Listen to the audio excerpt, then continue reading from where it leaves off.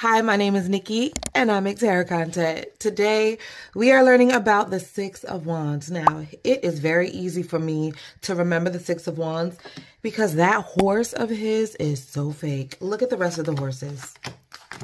The Death card actually has a better horse than the Six of Wands. So in the upright, the Six of Wands is giving Cinderella vibes. It's giving like a fake moment.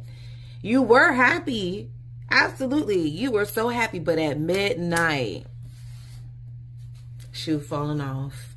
That green cloak, whatever is making that horse appear to be real is going to fall off. And you're going to see that's just one of them fake toy heads on a stick.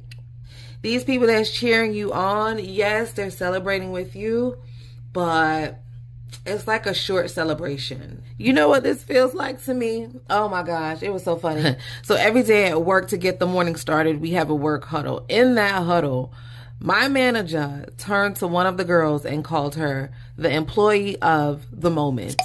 And when I tell you, I almost fell out. Not the month, not the week, not even the day, just the moment.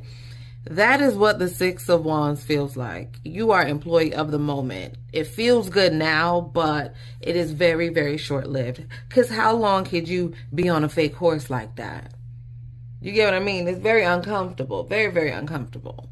In addition, while most of these people are cheering you on, look at that person's face in the corner. That person does not look like they're really, truly there for you. So even in your happiest moment, there is still someone there lurking. Lurking in the back with a sour face. Okay, so just be careful of that.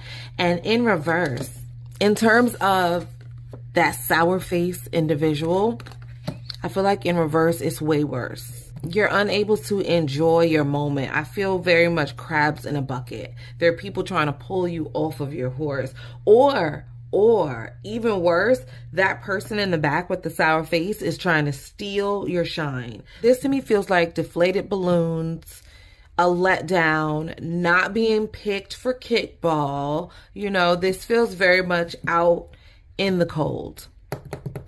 In reverse. You know, also in reverse, the Six of Wands feels like, it feels lonely. It feels like things or people that once brought you joy no longer brings you joy.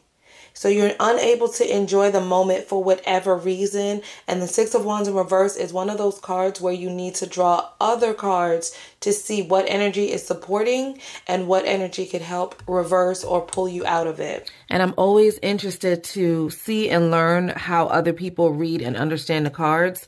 So let me know in the comment section below how you read the Six of Wands upright and also in reverse. If this video was helpful, please give me a like and subscribe. And if you're into learning tarot, check out my book. I'll leave the Amazon link in the description box and comment section below.